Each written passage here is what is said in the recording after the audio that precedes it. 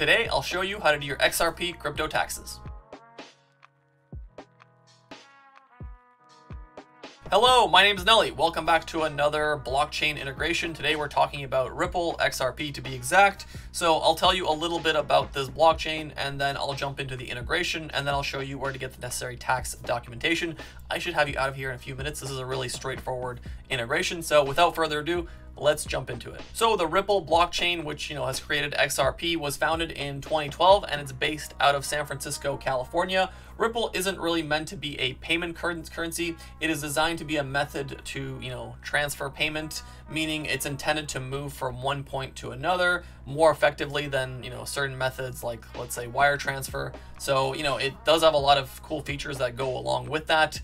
Specifically, it's a lot faster and a lot cheaper than many of the alternatives. Ripple's network is much faster than, let's say, Bitcoin's or Ethereum's, and that's kind of why a lot of people are using it. So that's enough about this blockchain. Let's jump into the very straightforward integration. Okay, so first things first, you're gonna log into your Koinly account, and if you don't have one, that's okay. It's free to create one, so go ahead and do that. Head over into the wallet section and click on Add Wallet. Type in XRP, and then click on it, and now we're looking for a public address. So I am using the Garda wallet on Chrome. That is going to be where my public address is located. If you're using a different wallet that has XRP, that's perfectly fine. You're gonna follow a similar procedure, so just find your public address. But I'll show you how it works for my current wallet that I'm using. So I've opened my Garda wallet to the extension on Chrome, and now I'm gonna find XRP.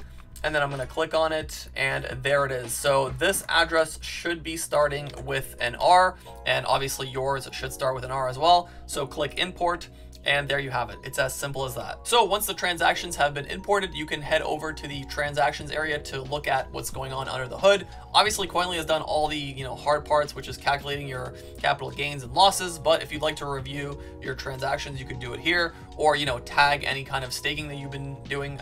You can also do that here. So once you're happy with that, head over into the tax reports area to download a tax plan that's appropriate for your needs. So here we are in the tax reports area where you can get one last summary of all your crypto activity throughout the year, your capital gains, your losses, your income.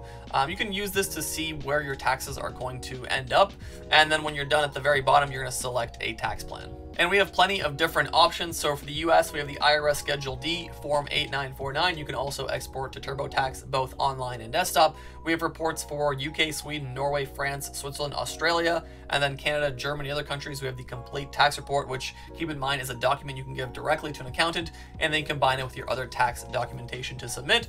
Or alternatively, you can invite them to Koinly to set up their accountancy firm here with us. And then lastly, obviously check your country's rules and regulations because this tax report might be deductible. But another really straightforward integration. If you have any questions, leave them down below. I'm going to leave you with a bunch of different resources, starting off with the Koinly Help Center. So here we have a bunch of different crypto tax related articles you can explore. Then we have a forum section where we talk to members of our community as well as our staff. We have a feedback section where, if you're having any issues with our software, you can leave feedback there. And then lastly, we have a contact section where you can send us a message directly and we'd love to help you out. But if you found this video helpful in any way, consider dropping a like, subscribing for more crypto content, and I'll see you next time. Peace.